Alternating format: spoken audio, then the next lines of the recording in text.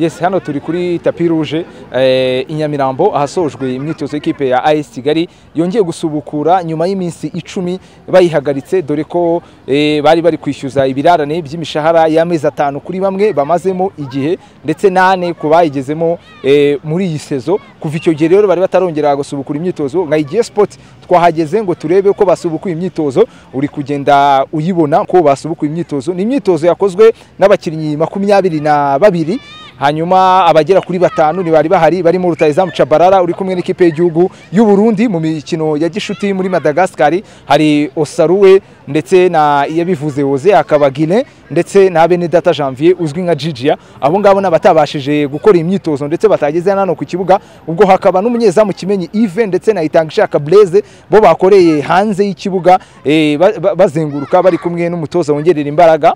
Akaba ari ukunguka imyitozo y'uyu munsi yariteye. Nyuma rero yo gusoza imyitozo twaganiriye n'umutoza Gibukasa atubwira uko abasore bagarutse bameze, haba ku buryo bw'imbaraga cyitwa fresher physique, uko baba bameze mu buryo bw'imbaraga ndetse n'amateknike nabyo ibyo ngibyo akaba ari byo tugiye gukurikira. Reka tumwumva umutoza Gibukasa. I think for us the most important thing is that we resume trainings, so we have to focus on the game of Sunday. The past is not important for me.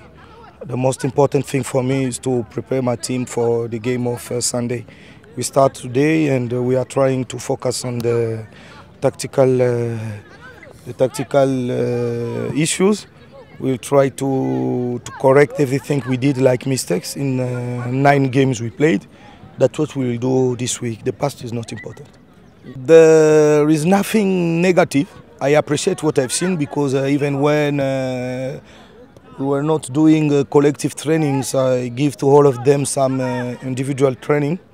They are fit, not 100%, but it's convenable for a game. So we try to complete what we can, and I hope that before the game of Sunday we'll be ready.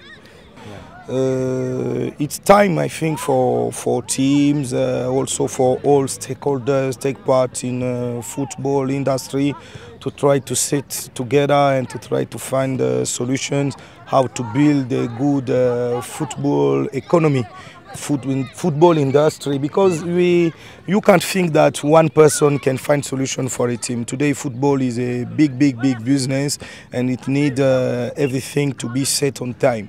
The problem is that we are starting sometimes season without doing where people are going.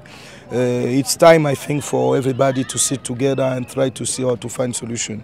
The solution can't be found just in one club. I think everybody must sit together and try to see how to solve the issue. But I think that is not. You can find some countries where you can find problem very difficult more than what we are facing here. It's not only in Rwanda, it's in Africa. Many countries has the same problem.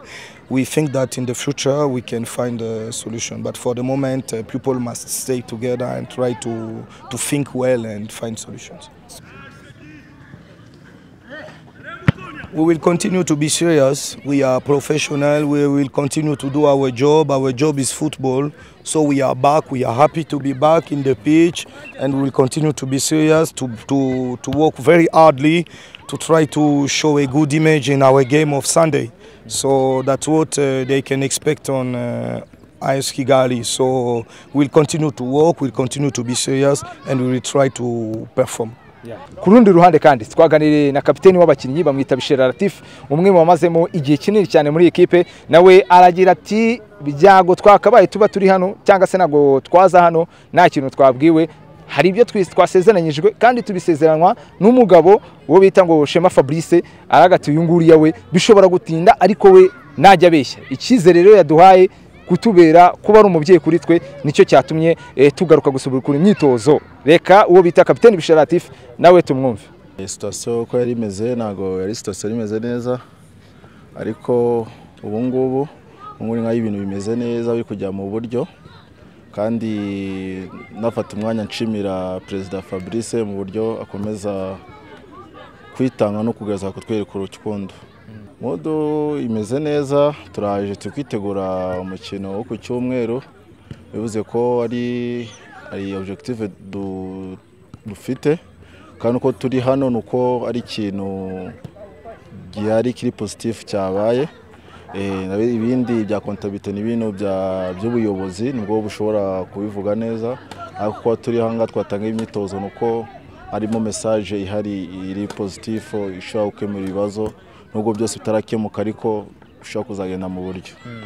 Nego kuri twese nk'abakinnyi ndakeka nta muntu utabizi kuri muri Kigali no kubusiko Kigali ntago ari ikipe irwanira kutamanuka, ndetse Kigali ni ikipe igomba kuba iri imbere irwanira ibikombe.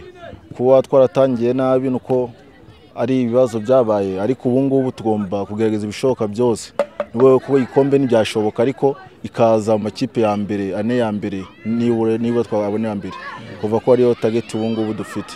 Yego. Yes, ngabo rero nuko nguko imyitozo ya AS Kigali yariteye kuri uyu munsi wo kuwa mbere aho bayisubukuye nyuma y'imisi 10. Iyi kipe iri kwitegura umunsi wa 25 wa championnat aho izasura ikipe ya Sunrise ku cyumweru tariki 31 akaba ari bwo bateganya gukina n'ikipe ya Sunrise ku munsi wa 25 wa championnat. Kugeza ubu ngubu ikipe y'abanyamujyi ku mwanya wa 6 n'amanota 38 bavuga yuko intego ari gusoza mu makipe ane ya mbere mu mikino 6 ya championnat isigaye. Iyi ngiyi ni J Sport, hose turakubera, kanda follow, sharing ndetse unakore subscribe kugira ngo ujye wibonera ibiganiro bitandukanye tubagezaho.